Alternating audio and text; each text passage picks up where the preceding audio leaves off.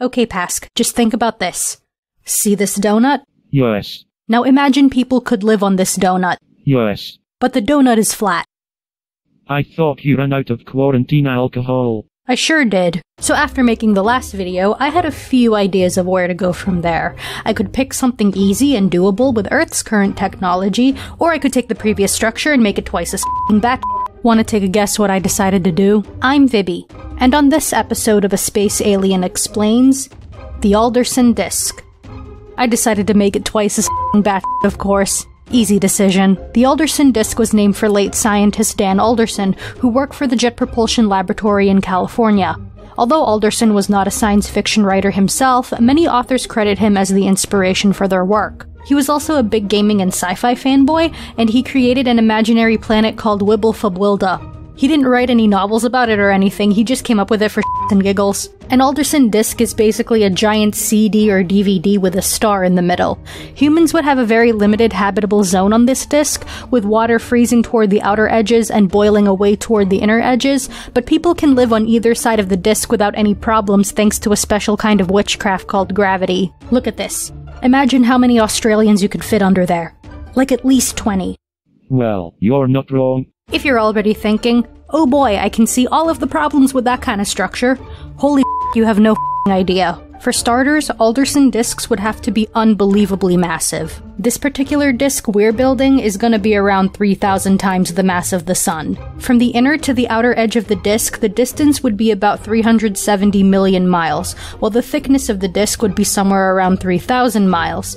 In order for the sun to sit comfortably in the middle without floating around too much, the disk would have to be more massive than the star itself. The sun may be thick, but the Alderson disk is like, oh lord, he comin'. So how would you even get that much material to build this big son of a You're basically gonna have to eat the whole goddamn cosmic neighborhood. Gathering as much usable mass as possible is gonna be the key to making this happen, so everything several hundred light years around has gotta go. Except stars, of course. Good luck gathering anything from a giant ball of super hot plasma hellscape. Another way to get material would be to mine a molecular cloud, areas of space rich with matter where stars are born.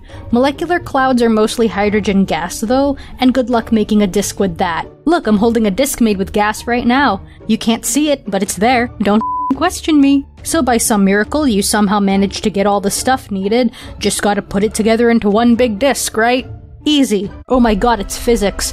No physics. Don't mess this up, you son of a So remember that donut I mentioned earlier? Thanks to gravity, the middle area of the disk would actually start pulling in the edge regions. You'd end up with less of a disk and more of a donut. Worst case scenario, the entire thing just collapses into a black hole. Which is pretty much like up so bad you break the universe itself. If you can somehow manage to keep your structure a flat plane, it's likely the sun's gravity might steal the atmosphere. So a wall hundreds of miles high... No, not that kind of wall. Where is that coming from? Turn that off.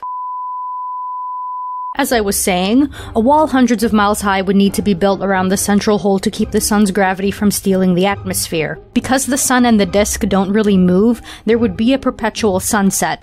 Or sunrise if you're a morning person. Day and night cycles could happen, but that requires making the sun or the disk bob up and down, which is a whole nother potential disaster to figure out. As absolutely freaking bad as an Alderson disk sounds, it's probably not very likely to actually be made. Larry Niven, the guy from our last video who created the Ring World, said that he really likes the idea of the Alderson disk, and here's the awful reason why. In his essay Bigger Than Worlds, Niven mentions that an Alderson disk would make a wonderful setting for a swords and sorcery kind of novel. Since the habitable zone for humans is relatively narrow, other areas of the disk could be occupied by aliens who prefer hotter or colder conditions. Over a long period of time, life forms would evolve to inhabit any empty regions. In other words, we could have actual monsters. And if civilization falls, could get real fast. So you mean to tell me we can make a real-life war of Underworld happen on an Alderson disk? Never mind, I don't want it anymore. Get this out of my face. Hi everyone! Thank you so much for watching, and I hope you enjoyed this episode. This week's featured fan art is by PoppyJ21 on Instagram. Link to the artist page is in the description. And here's some comments from the last video.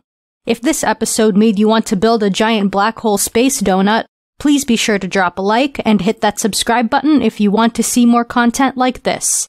If you'd like to support the channel, I have art commissions and a Ko-Fi page available. Buy me a coffee and I can make you a sketch as a way of saying thanks. Links to all that, as well as links to my social media, are in the description. Thank you so much again for watching, and I'll see you real soon.